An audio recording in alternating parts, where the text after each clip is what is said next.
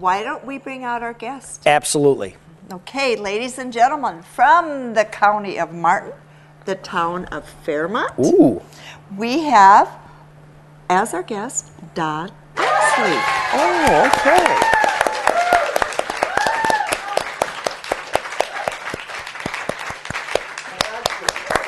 Oh, it's so nice to have you here. Thank you for inviting me. Outstanding, yes. Don, we know that you're involved in something very special. Could you tell us what it is and a little bit about it?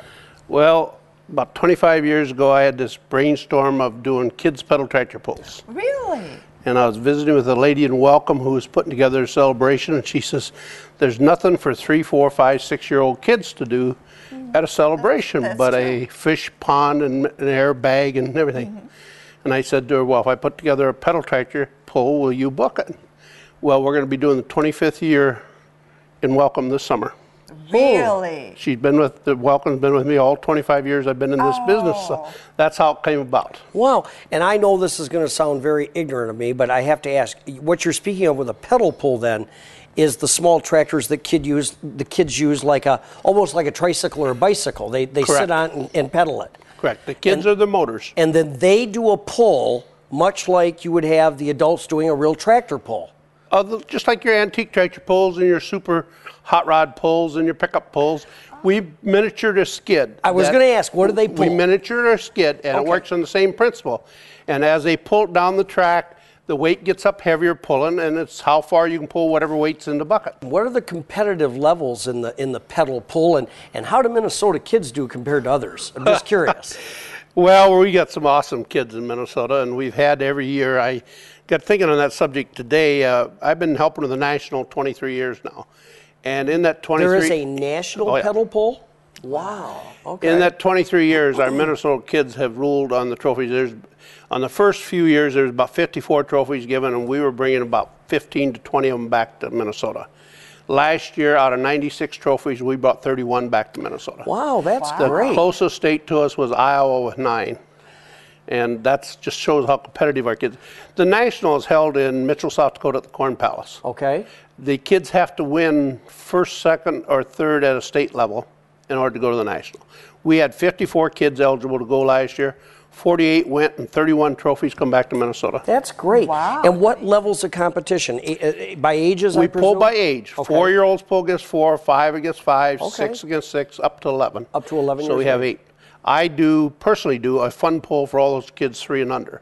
I give them a ribbon. None of them really pedal, but I push them 5, 6 feet and get them used to the tractors. And I look at that, that's my future, you know. That's going to be my sure. customers of Absolutely. tomorrow. Absolutely. Yeah. And they have a good time. How Do they now?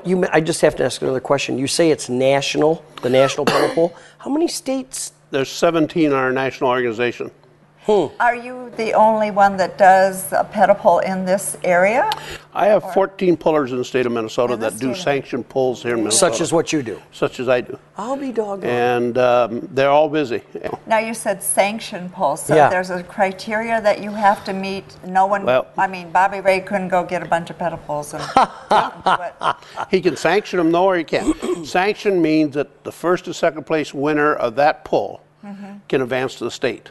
Is there anything special that a community has to do to become sanctioned? How do they No. become sanctioned? They send in $25 to me, and Okay. then they get the forms, and they have to fill out the forms and send them back to me. So, because that day up there, the kids, that's the only time the kids have to show their birth certificate and proof of age. Okay. That and the Okay, national, that makes they sense. have Yeah, to. that does. The equipment that's used, how do people acquire this equipment? Yeah, is it special? Do they have to have certain types or? Well, there's some things, like your tractors have to have both wheels tied as a positive traction, otherwise it pulls off sideways. Okay. You couldn't just take Okay. anybody's tractor and bring it in. Okay. And I learned that the hard way, because the first one I done wasn't that way, and you know, I personally manufacture it and sell it. Really? And I've on my 4th generation of skids. My first skid worked so good, I built another one thinking I'd make it easier, and I made it harder.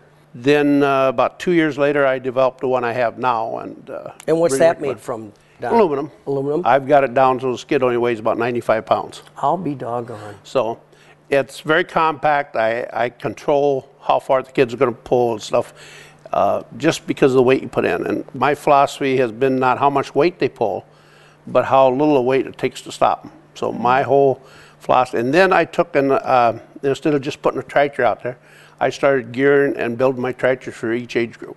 Okay. You know, I don't build a tractor and say I'm going to stick this in 7-year-olds. I build a tractor for 7-year-olds. Oh, different because they heights. have that, and they have different leg lengths. Leg length, yeah. sure. But different gear ratio. A 7-year-old is more powerful than a 6-year-old, so Correct. I gear it up a little more, so they're going to work harder. An 11-year-old They're is probably going to powerful, use yep. the same energy as a 6-year-old done, but it's done through gearing. That makes sense. And I've discovered when I done that, I discovered for every gear I change, I can take 50 pounds out of the box. So, How far do you travel to do these pedal pulls? well, last year I clocked 27,000 miles. My goodness. I wear a vehicle out every 4 years. My Do goodness. you have a boundary, or will you go wherever? I haven't found that boundary yet. I have a mileage charge and a fee, and Business if the money comes and stuff, I did have a phone call last year from Stewart, Florida. The Martin County Fair down there wanted me. Oh, Martin County, they have a Martin They have County a Martin down County there? Fair. Really? They had called up here and got How my neat. name from the Martin County Fair out here, but I didn't go. It was in February. Yeah. 1,600 miles from Fairmont to Stewart. wow. Back to the equipment, I've sold equipment as far away as Virginia. I've had people call me on my equipment. You know, when I first came out with the skid I use now, everybody laughed at it, but every year I get 3 or 4 people come by it. I have one guy, he called me up one day and his skid was broken and wanted to know if he could borrow one, so I loaned him one.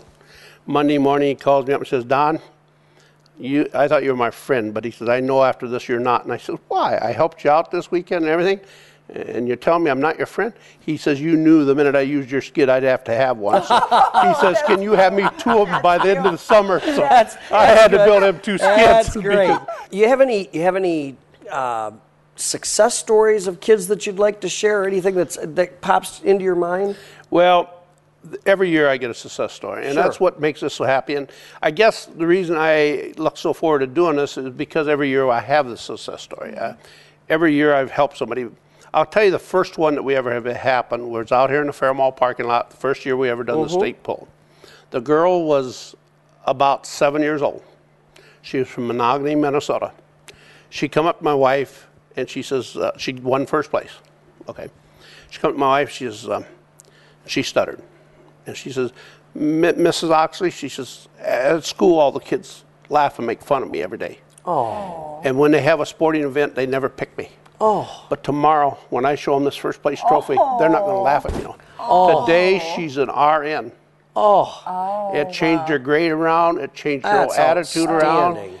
And, you know, it just She was went. That's Successful. outstanding. She won something, you know, and she went on to be a state champion. That time, she went on to be a national champion also. Outstanding. Then Listener, the dad, he always come up. My wife always filled out the forms, and he would sign. And he told me, he said, the girls like doing this, but they've never won. I said, well, one of these days they're going to win one, and you're not going to stop these girls. And sure enough, one of them got a 3rd place trophy at one of the pulls I done. Because this parent brought them to several pulls within probably a 50-mile radius of where they lived. And pretty soon they became very dominant in their age, and they went on to win the national and everything else. Outstanding. And both of these girls went from being D students in school to A students, and today are in the nursing field also. Outstanding. They Those- work with. That's great. I don't know how you do anything better The than that. last one that I've bring up, we had a young gal that started pulling with us. Her grandpa and grandma brought them to us. And she took 3rd place at the state, and she couldn't go to national because only 1st and 2nd at that time could go to national. Well, the 1st place backed out of going, that one to go, so that opened it up for 3rd place. But we're 3 days from going to the national now. And my wife says, oh, I'm not going to call them because they won't go. I said, well, you don't call the parents. You call Grandpa and Grandma. Grandpa and Grandma lived in Albert Absolutely, Lee. sure. We called Grandpa and Grandma, and Grandpa and Grandma says, she'll be there. And she went on. And anyway, she went on, and after when they turned 12, they can't do it anymore. Right. Well, she went into the softball league in the Minneapolis softball deal. Her team took 1st place because she was a pitcher, and her mother says, we tell everybody it's because of the pedal pulls because she's so calm on the mound. She tunes out everybody and anything, and she pitched to the championship of the city league. That's really good. And that was the reason she was so cool and calm on the mind. That's Now, how would someone, if they wanted to schedule you, how would they get a hold yeah, of how'd they you? go about that? Well, you can call me at 235-5026, area 507, or go on to my email is dspedalpulls@bevcom.net, and get hold of me that way. And Nice. Okay. so.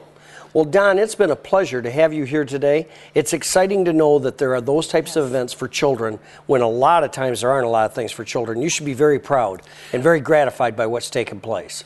We are, and we had an honor this year. The Fair Board, State Fair Board, give out 2 Friends of the Fair every year. And we were the recipient this year, and one of the comments the guy made presented to it, there's been no one act that's been booked 25 years into the same fair, and we do the Martin County Fair this year for the 25th year. Well, Sally Sue, I think we've got something to go and watch this year. Oh, definitely. Absolutely. I would like to It'd be see. fun to I'd like to see. see the kids do that. That would be great. I would like to invite you to our state poll. And that is in Hutchinson? In September 11th in Hutchinson. Gentlemen, before we go, Yes. I think it's time for one of our most popular segments, and you both would love it. Yes, yes. It's called The Memoirs of a Librarian. You know, Sally, the way you say that, I really want to go to the library. But there you go. Well, let's do it. Let's do it. Okay.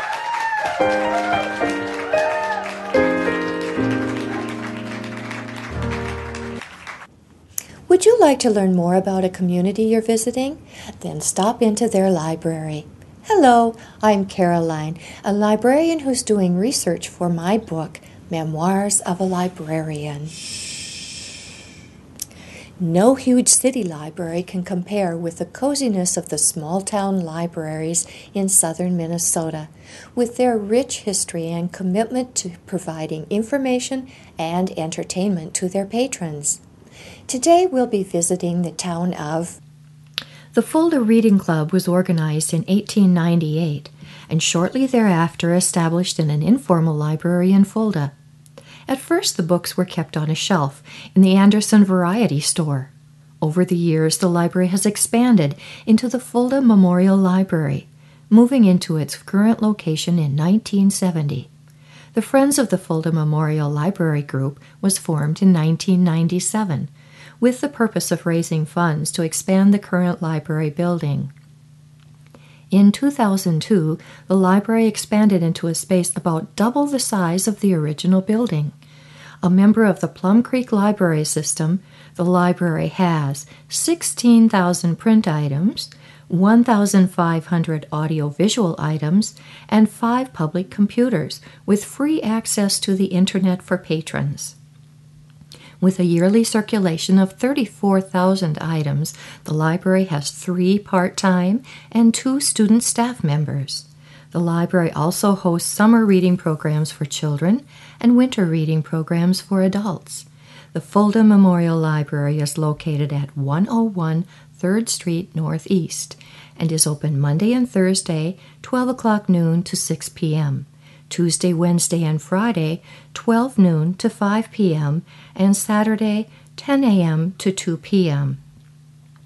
You may contact the library at 507-425-3277 during those hours, or check out the Plum Creek Library website at www.plumcreeklibrary.org. Well, this has been a wonderful experience, and I hope you visit this library soon. As for me, I'll be sure to include it in my book, Memoirs of a Librarian.